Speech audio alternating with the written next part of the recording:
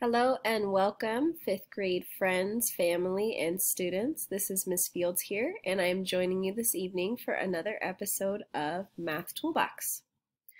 So our 4th episode today will be focusing on a concept that we've been reviewing and practicing all week called 10 times as much as and 1/10 of with whole numbers.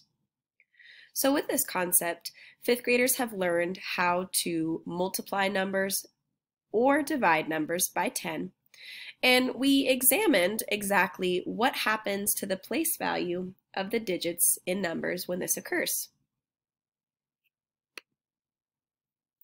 So with our first concept of 10 times as much as, it states that when you multiply a number by 10, all of the digits move one place value to the left.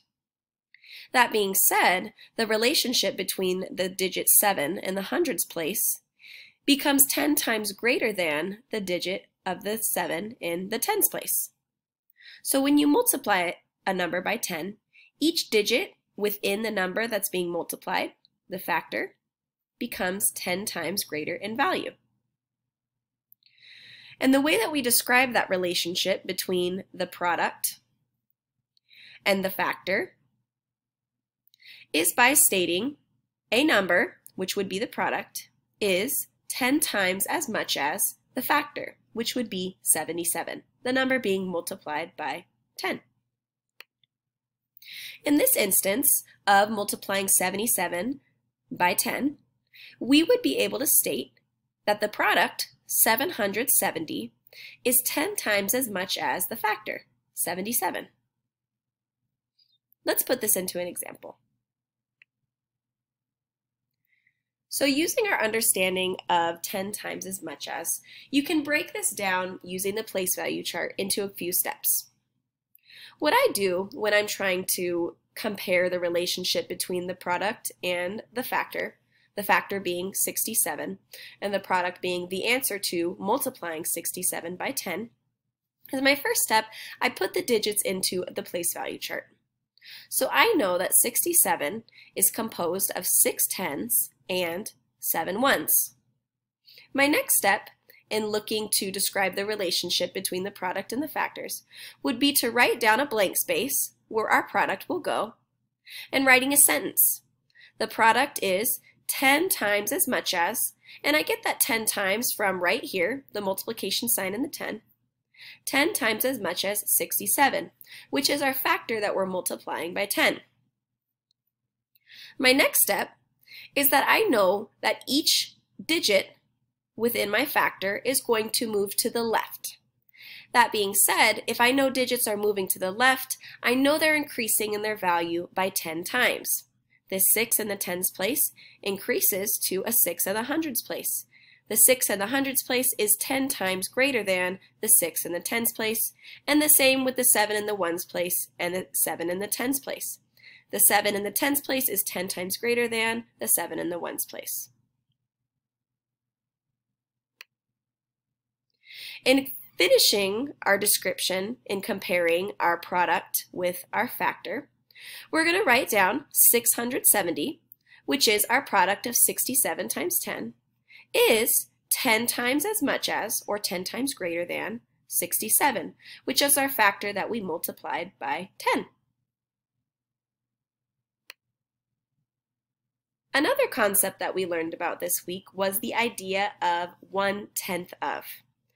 So really quickly, I want to point out that 1/10 of is a synonym to saying a number divided by 10. They're exactly the same thing. Divided by 10 is the same as 1/10 of. So in our example here, we've got 800 divided by 10. So similar to our previous example of multiplying by 10, when we divide by 10, our first step is to place all of the digits in our place value chart. However, there's one distinct difference. When you divide, the digits are moving one place value to the right because their value is decreasing. And it's decreasing exactly 1/10 of their previous value. You're dividing by 10. So our 8 in the hundreds place is 10 times greater than our 8 in the tens place.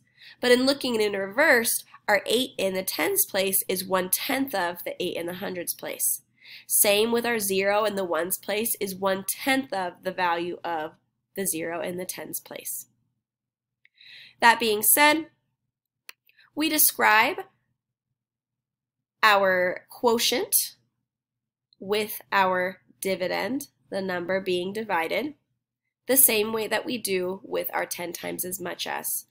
Our quotient being 80. 80 is 1/10 of the value of 800, which is our dividend up here. Let's put this into context with another example. So as I said before, when you're determining 1/10 of, it's exactly the same as dividing by 10.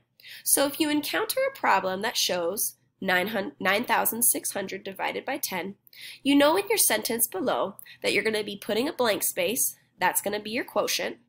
You're going to be writing is 1/10 of, similar or the same as, divided by 10, 9,600, which is your dividend. After you write down your descriptive sentence, you're simply going to plug the numbers into their respective place values. The 9 is in the thousands place, the 6 is in the hundreds place, the 0 is in the tens place, and a 0 is in the ones place. Your next step, because you see your division sign and you also see a value of 10 as your divisor, you know that you are moving all of these digits one place to the right.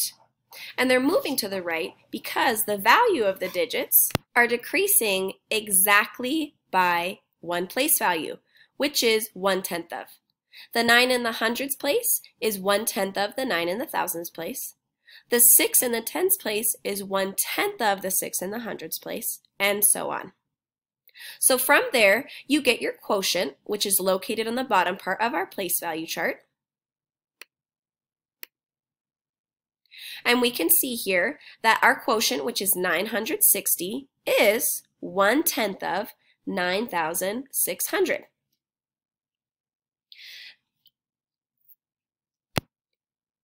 That being said, 10 times as much as and 1/10 of are just simply ways that we compare numbers that have been multiplied by 10 or divided by 10. These concepts are going to be revisited when we learn about decimals, and they're great ways for 5th graders to compare numbers and their values on the place value chart. I hope you guys enjoyed our video, and I can't wait to see you guys on Monday.